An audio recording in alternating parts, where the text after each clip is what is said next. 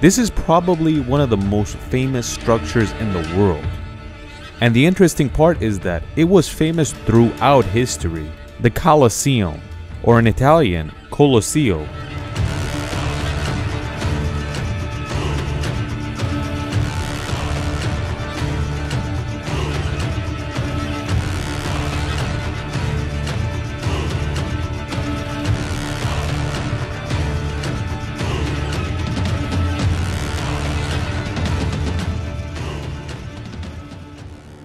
Not only is the Colosseum a historical building, but it's the symbol of the Roman Empire. When you look at the Colosseum, it looks like one type of building we all know and love, a stadium. But it's not like the modern stadium where they play games and have fun. The game that they would play back in the day was killing one another. And that was all for the higher class so they can have some fun while all this murder is happening. But the Colosseum was built 2,000 years ago, at a time where human life wasn't that important, at least not the humans that would go in the middle of the ring. The only people that would fight in here were the slaves or the gladiators. But either way, whoever went in the middle, the chance of death was quite high. When we are out there, you are not my friend. You are not my brother. You are my enemy.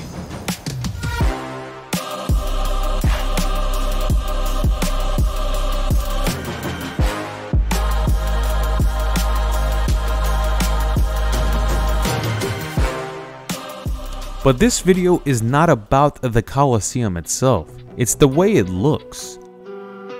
I mean, just look at it. Why is half of it missing like a piece of cake? There are plenty of these ancient Roman stadiums all around Europe. Like for example, there's a famous one in Croatia.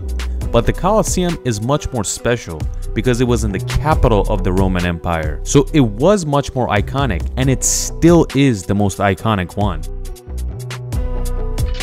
When historians inspect the Colosseum itself, they realize that throughout history, it was rebuilt a few times. The last time it was completely redone was in the 3rd century. You have to know that Italy is very prone to earthquakes, and of course the city of Rome is right in the middle, so it's gonna receive all that shock. Every time that there was an earthquake in Rome, a piece of the Colosseum would fall off, and they would have to rebuild that section. In the 3rd century, when they completely redone the Colosseum, this was a time where the entire Roman Empire was falling apart, and it wasn't that wealthy, powerful empire anymore.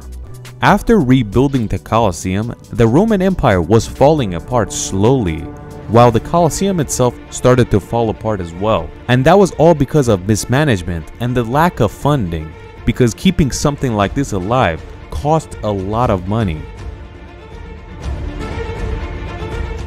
The Roman Empire was lacking so much funding that the shows stopped right then and there as well. The main problem was paying gladiators and finding exotic animals from Africa and Asia, and that cost a lot of money because not just anybody could capture these animals and bring it to Rome.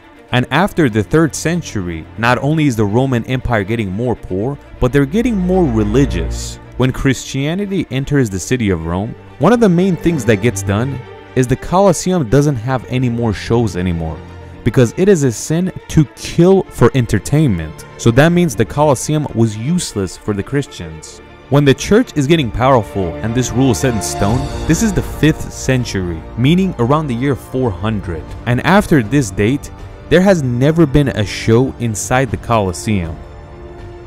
A few centuries later, you enter the Dark Ages, and the people of Rome have been held back for so many years that they don't even know what the Colosseum is meant for and why such thing was built back in the day. Some say the Roman Empire did not fall apart, but it turned into a church.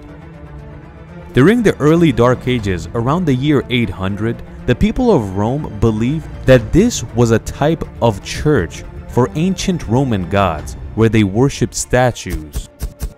Some would even take it to the next level, and they would say the Colosseum is the place where you worship Satan, and this is somewhat a facility for the Antichrist.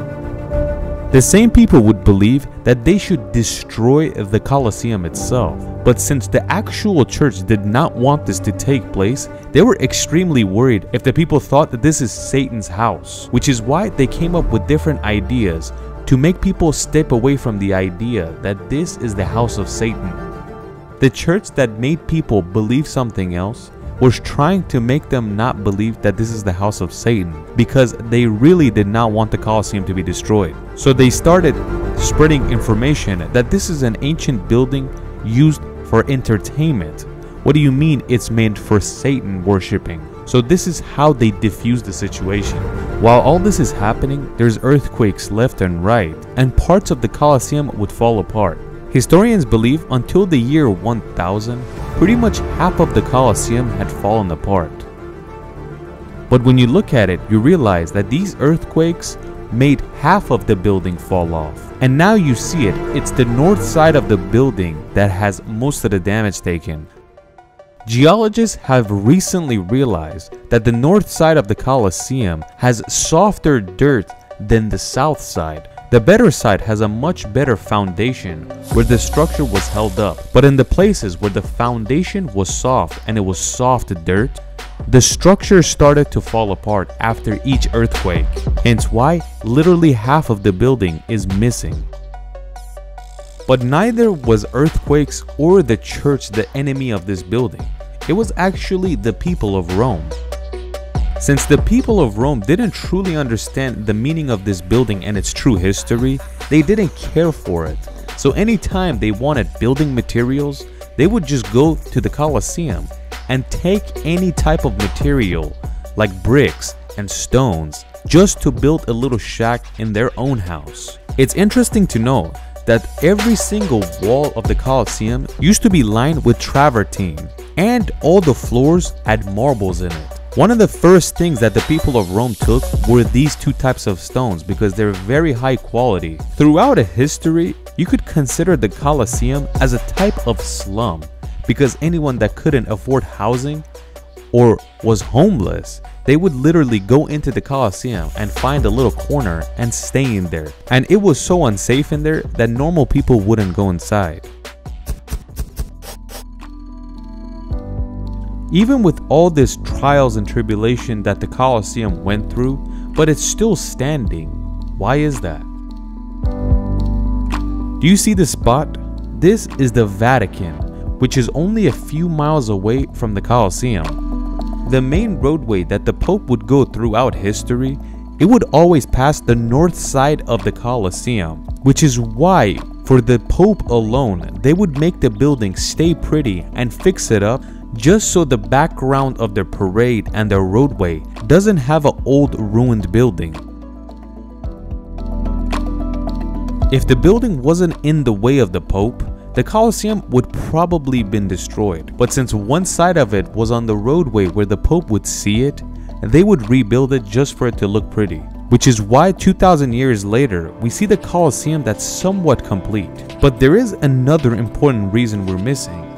When you look at historical places like the Persian Empire, there is a lot of cities that were destroyed because it was very easy for the enemy to access them, steal everything, and destroy every historical artifact. Which is why you don't have a building that's standing this strong and tall in the Persian Empire or other places where enemies attacked constantly. But the city of Rome was in a place that was so safe that no enemy would have access to it. Only one person was able to attack and take over Rome, and you probably know it's Hannibal from the Carthage Empire. If you don't know what Carthage is, it's basically modern-day Tunisia, which was a massive empire north of Africa.